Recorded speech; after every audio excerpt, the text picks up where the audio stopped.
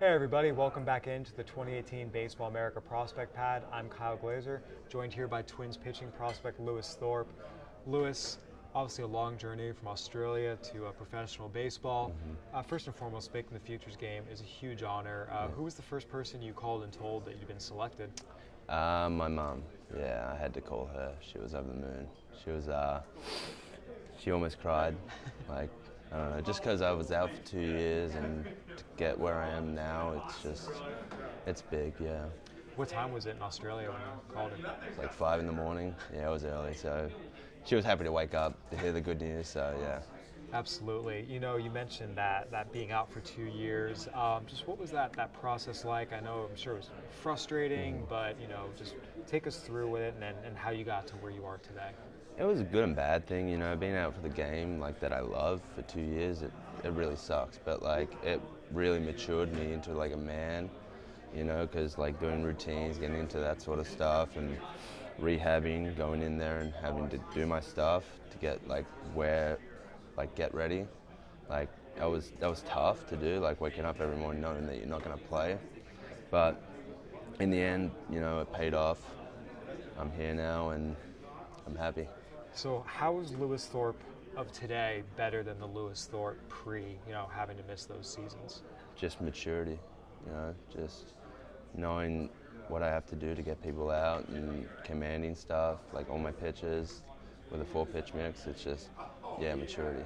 Yeah, so take us through your arsenal a little bit. You mentioned those 4 pitches. What are you throwing these days? I throw a 4-seam fastball, change up, curveball, and a slider. And what for you would you say has been working for you mostly this season? Probably the fastball up, and then change up, working off the change up from that. Yeah, that's been working. Yeah, clearly it's worked well enough for you to get here to the Futures game.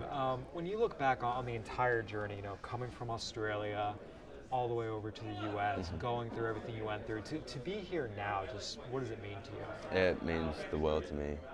Just from where I didn't even know Major League Baseball was a thing when I was a kid. I only found it out when I was like 12 years old. So to be here with such amazing talented players is just a real honor.